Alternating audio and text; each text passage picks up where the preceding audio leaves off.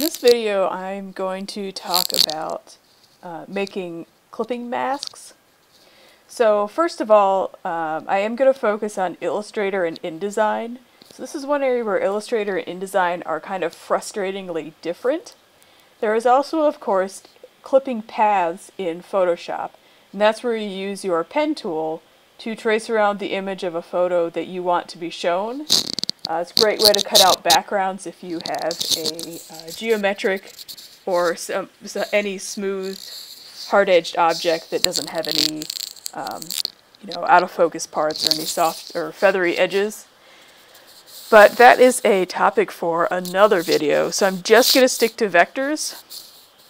But this concept does extend to Photoshop. Okay, so I'm going to start in Illustrator. Illustrator being the program you want to use to create and edit vector images. So I have a couple of things here. I've got this circle, and I have these stripes. So I had those grouped, so I just ungrouped them by hitting Shift-Command-G, which is also Object Ungroup. And these are just rectangles. I just duplicated this pair, and I just Shift-Option-Dragged over to make the whole line of them. I aligned them.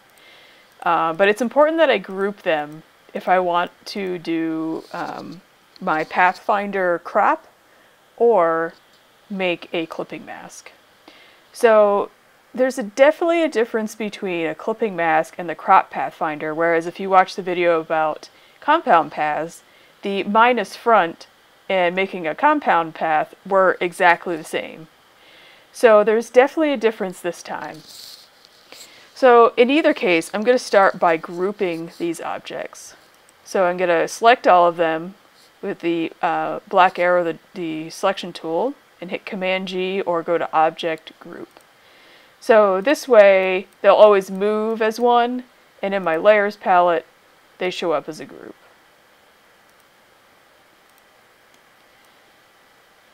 So I'll put those back up there. And so what I want to happen is that I want a circle this size to have these stripes in it. And that's extremely hard to draw freehand, and this is the way to do it. So much like with the compound path where sort of the shape you're going to edit becomes on top, I'm going to put the circle on top, and I've got my group of stripes in the back. I'm going to select both. And I'm going to start by showing you the crop function in the Pathfinder palette. If you don't have the Pathfinder, you can go to the Window menu, and you can just come down here and check it, and it'll pop up for you. So under the Pathfinder, I'm going to come down to this one right here. So it's the fourth one over under the Pathfinder's options. In CC 2017, there have been a lot of problems with the little text tags popping up. So it's this one here with a little where they overlap, they become the light square. So I'm going to click that. And this pretty much does what it says it does. It crops these rectangles to the square shape. So I could switch to my white arrow tool, which I did really quick by hitting the A key, and I could move them around, and you can see that they've now been cropped to that circle shape. So I'm going to undo that to go back. So this gives me my exact examples. If you're doing something like a logo, you'd probably want to crop it when you get to your final stages, because the logo needs to be as clean as possible. So that's the crop function. I'm going to show you that one more time. So I've got my selection tool. I've got the circle that I'm going to crop to. I've grouped these stripes. This could also be a solid object. It's just more fun with stripes, to be honest. And this could be any shape I want as well. So I'm going to select both and hit the crop function. And you can also see in the Layers palette in this group, I now have these odd shaped sections. So my stripes are gone. They are cropped to this permanently, the end. So I'm going to undo that because I want to show you the difference between cropping in the Pathfinder palette and doing a clipping mask. So a clipping mask is really a mask. It just hides things that you don't want it to see, but they're still there. So this is a great function of working digitally, is that we can have all this stuff, we can go back and get it easily, it's just hidden. So the crop function is more, in Pathfinder, is more of sort of like a final cleanup. You might actually want to start with a clipping mask unless you're doing sort of a complicated multi-layer thing. So again, I got my group of stripes and I have my front circle that I want to mask it to. I'm going to select both. Go to Object, Clipping Mask, Make, which is also Command 7 as a shortcut. So it looks exactly the same, right?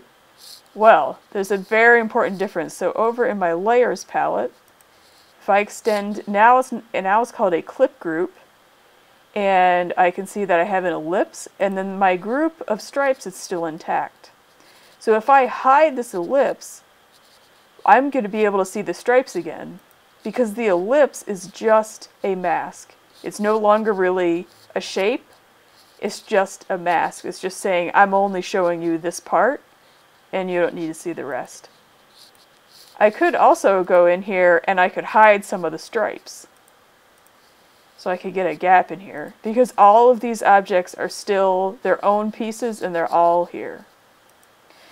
So hopefully you can see why the mask is a less destructive, bit more flexible way to work with hiding pieces of vectors this way. So when you have the clipping mask, I could also select only the ellipse, and I'm just going to use my arrow keys. I could move it down and over, so it's not stuck where you put it, whereas when I use the crop option, it was kind of, that's where it was, and it cropped those shapes, and that was it, unless I just immediately undid it. So you can see this is a bit more flexible. You still have access to all the shapes. You just have to be careful how you select it. So if you want to move the mask, you really gotta get in here.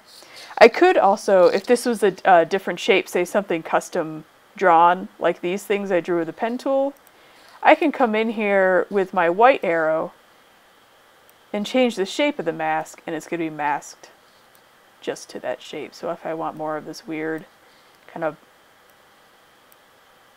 blunt squished oval, I can just move the points in. Now you may have also seen when I made this clipping mask that under Object, Clipping Mask, there was also Release. And if I do that, I get everything back. And the mask path kind of stays invisible.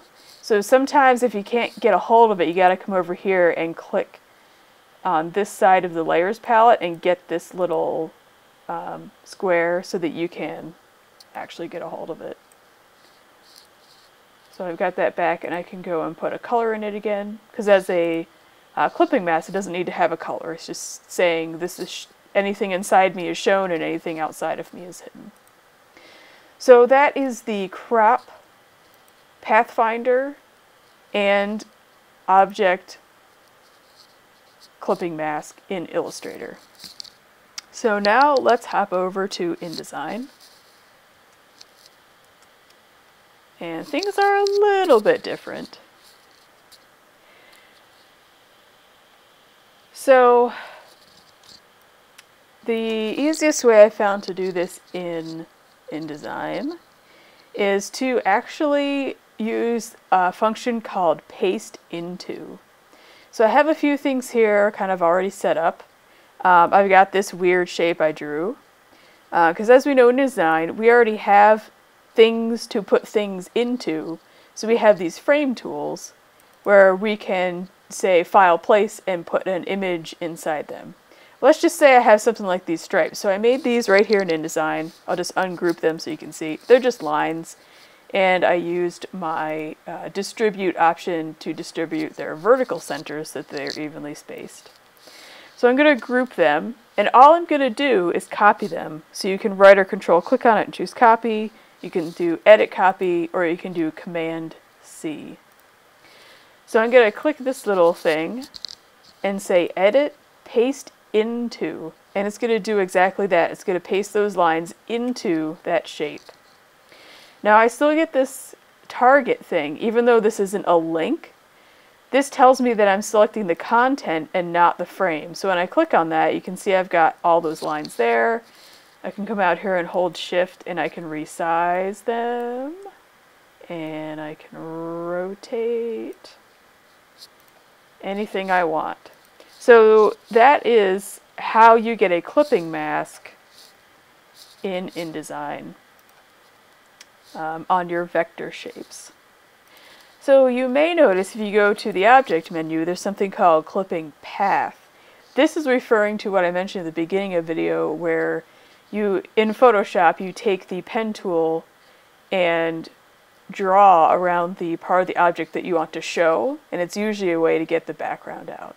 That's what clipping path is to InDesign. That's the only thing that clipping is to InDesign. So just use paste into and you will be set. So there's some other things that we can do with paste into, and it can be a pretty cool way to work with type. So the first thing you have to remember though with type is that you have to make it outline. So this here is live type, which means I can highlight it, I can kern it, I can change the font, whatever. So I'm going to option drag a copy off to the side, because if I want to edit the type later, if I get changes and I spelled it wrong, or somebody else spelled it wrong and I pasted it in, or I notice a kerning error, I've got the original. So I'm going to go back to the original and do type, create outlines. So this is going to transform my live type into a handful of compound paths or vector shapes. So I don't need to do anything else to this. So right now it's just thinking of these as vector shapes with a white fill and no stroke. So I still have these stripes on my clipboard because it was the last thing I copied. So with this still highlighted, so I just did type create outlines, I can do edit, paste into, and I'm going to get red stripes on my white type. Now the other thing I could do is I could click the target to select this image, because I want the image and not the box. So I'm going to copy that, Command C. I'm going to select my my type that's been made outlines and do edit, paste into. I'm going to move this to the side. And there is my type sort of masked into letters. So I'm going to hold the shift key and resize that. Kind of got a little bit off my screen there. Resize this down, and I'm holding the shift key and the down arrow so I can adjust this to kind of exactly where I want it. So this can be a nice effect, you know, over solid colors. So you're sort of just masking it that way with a clipping path. So the paste into option in InDesign is the best way to do what may seem like clipping masks with your objects in InDesign. And in Illustrator, we can use object clipping mask make, or the Pathfinder crop option if we want to cut those shapes. Whereas the clipping mask or paste into in InDesign leaves them open for edits and releasing and moving those things around.